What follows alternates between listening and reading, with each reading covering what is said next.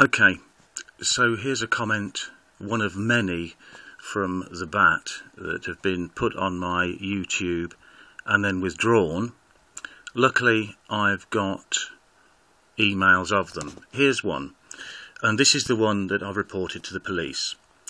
Uploading videos has its drawbacks. I will explain bum.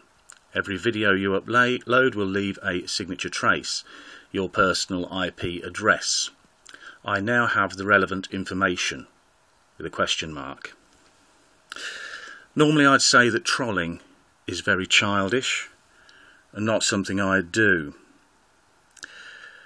But given the bizarre wording of this particular troll's comments, I have decided that this is a threat against me, my person, my identity in cyberspace, me in cyberspace, and my personal liberty. Therefore, this matter is now with the police. I'm warning the bat to stay well away. He's tried to put various different comments using different user IDs onto my YouTube channel. If anything happens to me, my person, my family, my belongings, my property, oddly enough my family are Jehovah's Witnesses, if anything happens to my internet, if I am hacked, you will be directly responsible for this. You may think that the police are not interested.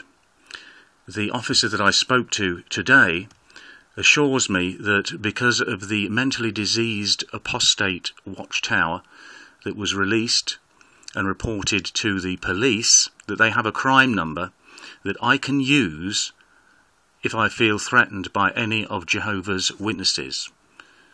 That's a British law.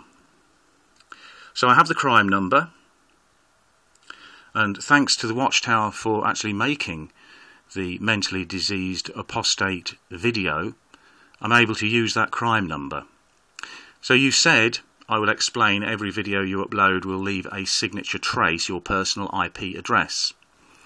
Well, if you know that, why are you making these comments? Because you're going to be traced. That, I'll see you in court.